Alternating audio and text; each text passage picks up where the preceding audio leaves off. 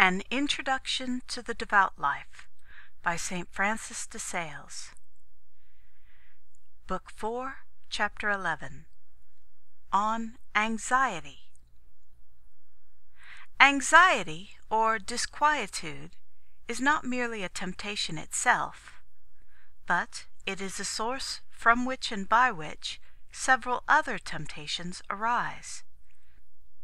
Sadness is that mental pain which is caused by the involuntary evils which affect us, whether they be external, such as poverty, sickness, and contempt, or whether they be internal, such as ignorance, dryness, aversion, and temptation. Thus, when the soul is conscious of some such evil, she is dissatisfied because of it, and this produces sadness. Forthwith she desires to be free from it, and seeks the means thereto. And so far she is right, for it is natural to us all to desire that which is good, and avoid that which we hold to be bad.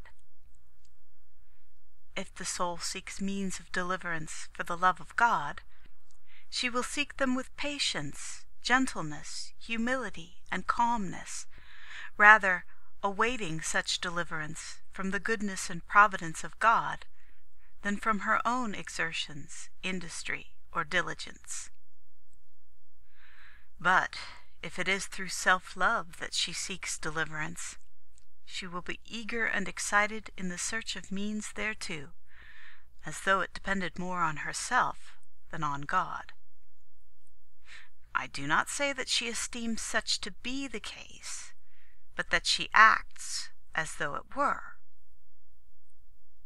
Consequently, if she does not speedily find what she desires, she becomes impatient and greatly disturbed, which, instead of diminishing the original bad thing, makes it worse, and the soul is distressed and grieved beyond measure, her courage and strength failing, so that she believes her trouble to be irremediable. Thus you see how an uneasiness, which in the beginning is justifiable, engenders disquietude, which in its turn brings on an increase of anxiety, which is highly dangerous. Anxiety is the soul's greatest enemy, sin only excepted. Just as internal disturbance and seditions ruin a commonwealth and incapacitate it for resisting external aggression, so when the heart is anxious and disquieted within itself, it loses the power to preserve those virtues which are already acquired, and also the means of resisting the temptations of Satan, who does not fail, as the saying is, to fish in such troubled water. Anxiety proceeds from an ill-regulated desire to be delivered from the bad things we experience, or to acquire the good to which we aspire. Nevertheless, nothing aggravates evil and hinders good as much as anxiety and perturbation. When birds are taken in a snare or net, they cannot escape because they flutter and make all kinds of disorderly exertions to get free, by means of which they do but entangle themselves the more. Therefore, if you earnestly desire to be delivered from some bad thing or to attain to some good, above all things, calm and tranquilize your mind, and compose your judgment and will. Then, quietly and gently pursue your aim, adopting suitable means with some method. When I say pursue them quietly, I do not mean negligently, but without hurry, care, or disquietude. Otherwise, instead of obtaining your end, you will spoil all, and be but the more embarrassed. My soul is continually in my hands, and I have not forgotten thy law, was the exclamation of David.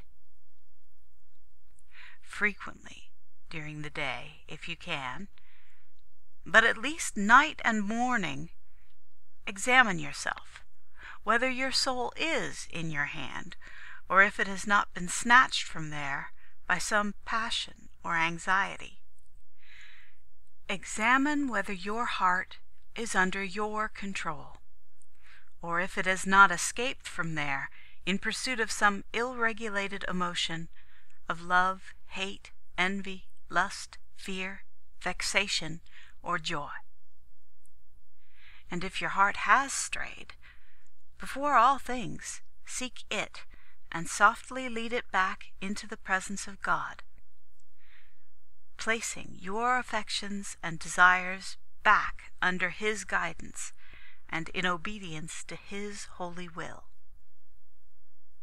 Just as those who fear to lose some precious treasure hold it carefully in their hands, so, imitating King David, we should always say, My God, my soul is troubled, but it is always in my hand. Therefore, I do not forget thy law. However small and unimportant your desires may be, do not allow them to disquiet you. For if you do, they will be followed by greater and more important desires, which will find your heart more disposed to anxiety and disorder. When you feel yourself disposed to be anxious, commend yourself to God, and resolve in no way to gratify your desire until your anxiety is entirely dissipated,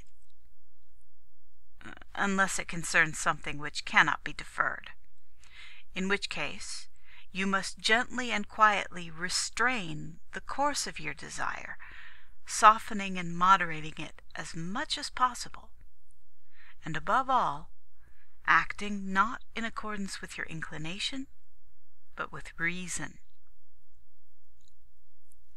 If you can disclose your anxiety to the guide of your soul, or at least to some pious and trustworthy friend, doubt not that you will be speedily relieved, for sympathy in the sufferings of the heart has the same effect upon the soul as, they say, bleeding has upon the body of one laboring under grievous fever. They say it is the most effectual remedy. Thus St. Louis counseled his son, If your heart be ill at ease, hasten to open it to your confessor or to some pious person, and by means of his comfort you will be enabled to bear easily your affliction. End of chapter 11.